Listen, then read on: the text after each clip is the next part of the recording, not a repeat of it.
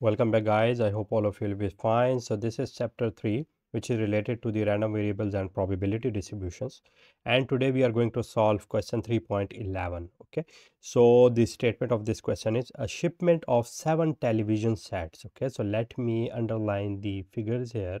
Okay. So 7 television sets contain 2 defective sets. Okay. So let me write here the given data, and for given data let me choose the color which is blue. So given data here.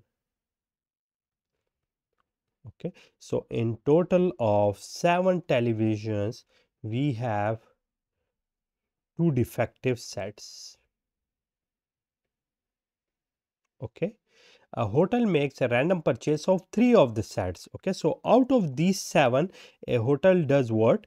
Out of these 7 a hotel basically select 3 random purchases. Okay, so this is the graphical illustration which I have been telling you. Okay, so if X is the number of defective sets purchased by the hotel, okay, so out of these three there can be X defective items as told by us, and find the probability distribution of X, which is what here this small x is a member of this capital X, which is basically the random variable, and I have to express the results graphically as a probability histogram. Okay, so I have to express this one. So now in order to solve it, let me solve it, and let me use this black color. So let me solve it, and here in order to solve it, I know the basic formula of the finding the probability of the event, and that is basically the probability of, let me have here, probability of X is what? This is the number of elements or choices in event. Okay, dividing it over the total number of choices.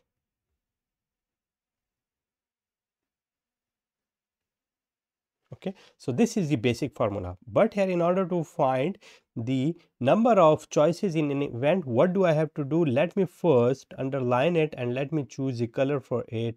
Let me choose this green for it. Let me call this equation is equation A.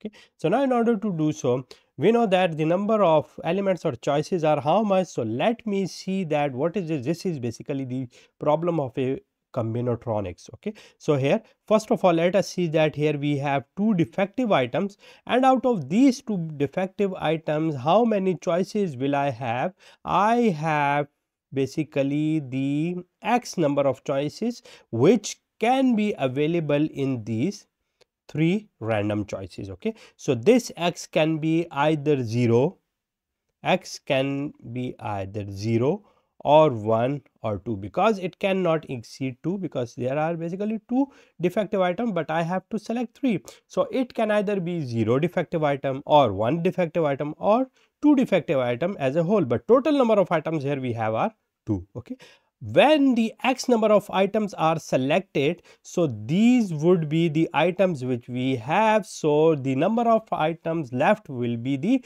3 minus X. Okay, so I will have 3 minus X of X items left here. Okay, and these choices are made for from how many choices which are not defective? So the non-defective items here are 7 minus 2 are 5. Okay, so I hope you have understood that these are basically the number of choices we have here. Let me repeat it again. These are basically the number of defective items, and out of these defective items I have to choose any X. Okay, and the value of X are basically lies from 0 to 2. Okay, similarly, when any of the items are defective items are selected, the non-defective items left are basically 5, which are 7 minus 2. So out of those items I have to select 3 minus X. Why 3 minus X? Because the total number of items the hotel has to collect randomly are 3. Okay, so 3 minus x would be the remaining item. So therefore I have to make these choices. Okay, so these would be what? These would be the choices of the event. What are the basic total number of choices out of them? So here I have 7 items, and without any bias that either it will contain the defective items or not, these are basically the 3 items. Okay, so 7 choose 3 are basically the total number of what? These are basically the total number of choices. So therefore I have to write it here. Okay, so I hope you have understood that what does it mean. So now in order to solve it, what do I have to do? I have to basically open it. So it would be 2 factorial divided by the 2 minus x factorial, okay, and so on. But before doing it, what I have to do, I have to keep here different values of x, because I know that either the defective items would be 0, no defective item out of in these 3 items. Similarly, it can either be 1 or it can either be 2. Okay, so let me take here the probability of x equal to 0. For x equal to 0, I have to put here 2 choose 0, okay, and here 5 choose 3. Okay, and similarly here it would be 7 choice 3. Okay, so these would be here. Similarly, let me move down somehow. Okay, so for the second item, when p x equal to 1, it would be 2 choice 1. Similarly, 5 choice 3 minus x is 2, okay, and divided by 7 3. So this is what? This is the choice in which I have 1 defective item and 2 non-defective items. Okay, I have to solve it as well. And the third case is p x equal to 2, and here it would be what? 2 choice 2, okay, and here 5, and 3 minus 2 is 1, so here it would be here, and here it would be 7 choice 3. Okay, so these are all the choices which we have. And now here what do we have? Here we have 2 defective items and 1 non-defective item. Okay, so when I solved it and I found it, here I got 2 by 7. Okay, you can try it. Okay, how can you try it? So let me first tell you that how can you do it. Let me do it for you.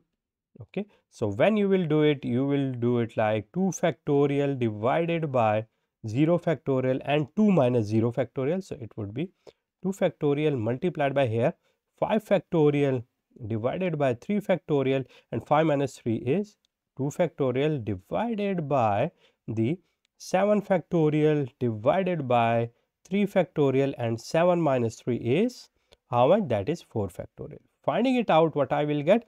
Here I will get, let me choose color which is green. So for it I will get 2 by 7. Okay, for this I have got 4 by 7, and for it I have got 1 by 7.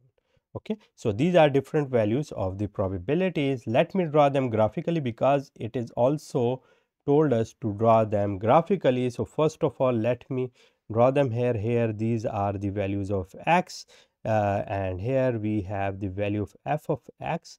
Let me have them here, and here we would have, here let me draw them. Here we have different values for as 0, 1 and 2.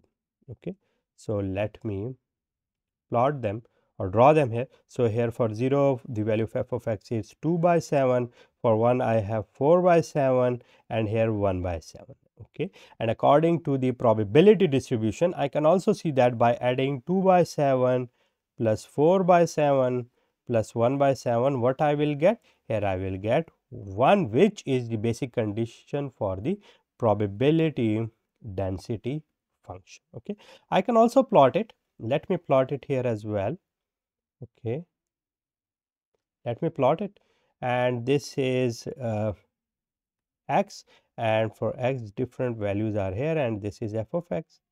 Okay, so we have here different values. Let me choose another color, which is this one. Okay, so for the first one I have, let me have here 2 by 7. So for 0 I have here 2 by 7, for 1 I have 4 by 7, and this is, let me have here 4 by 7. So it would be here. Okay. So this is 4 by 7 and the last one is 1 by 7. So let me have it here 1 by 7 and this is at 2. So here I will have 1 by 7. Okay. So what is this? This is the PDF plot for our question which we have done here. Okay. So I hope you have understood all the underlying concepts which I have done here and what are basically the choices and how to find them out. So I hope it's enough for today. If you have any question, you can ask me in the comment box. See you soon.